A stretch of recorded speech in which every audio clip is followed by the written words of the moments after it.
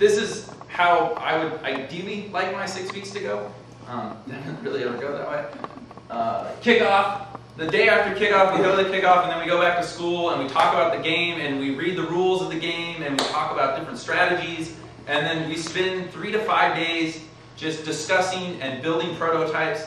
I strongly encourage you to do prototyping. It's not something that's typically easy to do. It takes some ingenuity, and if you have good mentors, they'll help you with it. But build some stuff out of plywood or little design, little straws and toothpicks. Prototype some things to see if they're going to work before you just commit yourself to this design on day one, and then you find out 3 weeks later that that's not going to be a very effective strategy.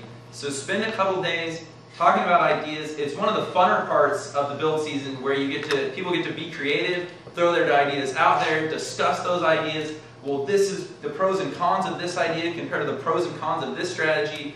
To me, that's one of the funner parts of the build season, because it's just kind of throwing things out there and discussing, well, we should do it like this, we should do it like that, or that would be good. Can we combine those two ideas somehow? That's the fun part to me. So don't overlook research and design ideas. Don't just be like, okay, day one, we think this is a good model, this is what our mechanism should be, and go for it. Spend a few days talking about the pros and cons of different designs. Weeks 2 to 4, go to work, start setting that schedule for the kids, put them to work, building the drivetrain and whatnot. Keep them focused with deadlines and whatnot, or else they'll start just goofing off in your room. Week 5, this is ambitious. The programmers need at least 1 week with the robot, because they're going to be working during 2 to 4 weeks. They're going to be working on, what programming is, teaching each other. Especially with LabVIEW being introduced this year, that's going to be a big challenge for our kids. My kids have always programmed in C++. Now they're doing LabVIEW. It's going to be new. They're going to have to learn that. They're not only my veteran kids have to learn it, but then teach it to our rookie kids. So the programmers definitely have enough to do this year, but they really do need a good solid week with something workable. Some kind of part of the robot that works, the drivetrain, the mechanism, to make sure it does what they think it's going to do, or decide on what kind of operator interface you're going to have. Are you going to have 2 joysticks? Are you going to have 1 joystick? Or are you going to use the Xbox controller? So you have to decide that, and the programmers need time to figure those things out and debug. Week 6, I want this to happen this year, but the week 6 is usually like 1 day. Debugging and driver practice. It's really nice if your kids can have time practice driving the robot. Aviation has practice fields. They have last year still set up here. They plan on having practice fields here this year, where you can come, you can bring 2 practice fields this year, which is going to be great, where you can bring your team down here, practice driving around, practice playing the game.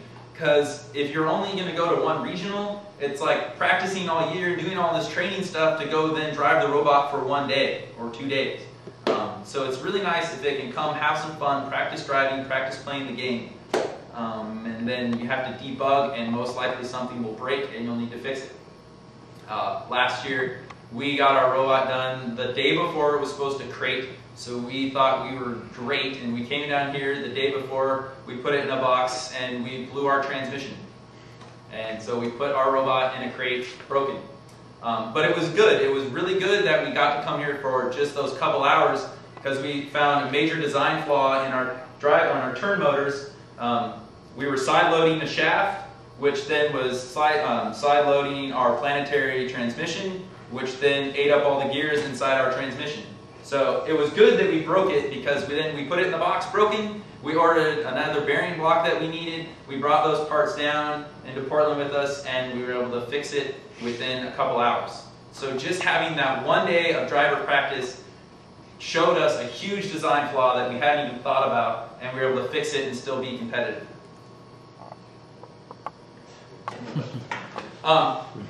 Build season is still a time to teach. Don't think you're going to teach those kids everything they need to know before build season.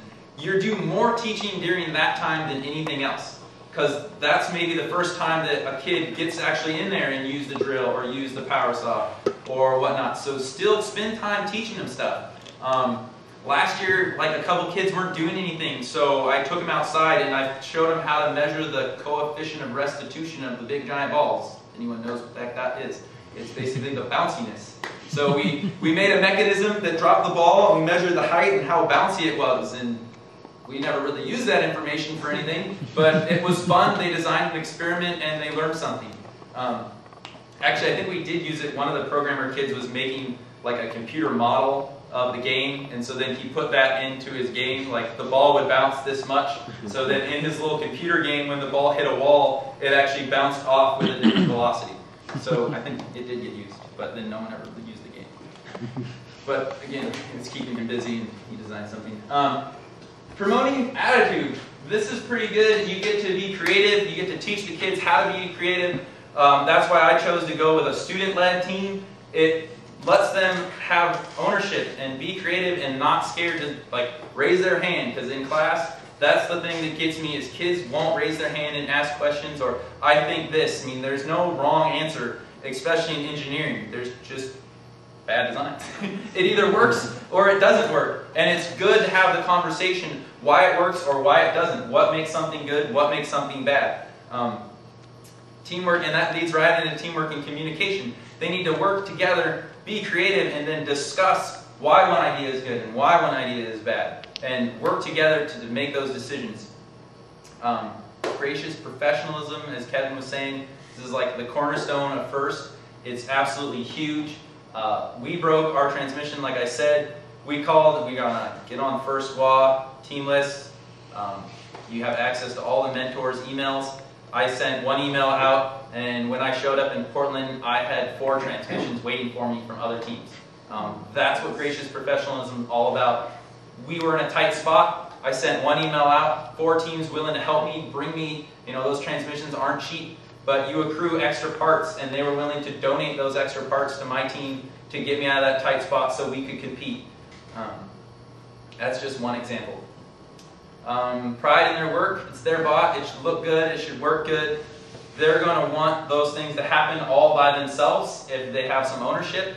I really don't jump in until I think something disastrous is about to happen or someone's about to get hurt. Or if you really, they're going off on some tangent and you're like, no, that's really not going to work and this is why. And you point those things out to them. Or you don't hold the motor in your hand before you turn it on because it's going to spin and it's going to break your wrist. They will try to do stupid stuff and you got to keep your eye out for that. Yeah.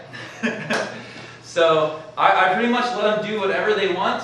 If they decide on a design and I maybe think they should go a different way, it's not my robot, it's theirs.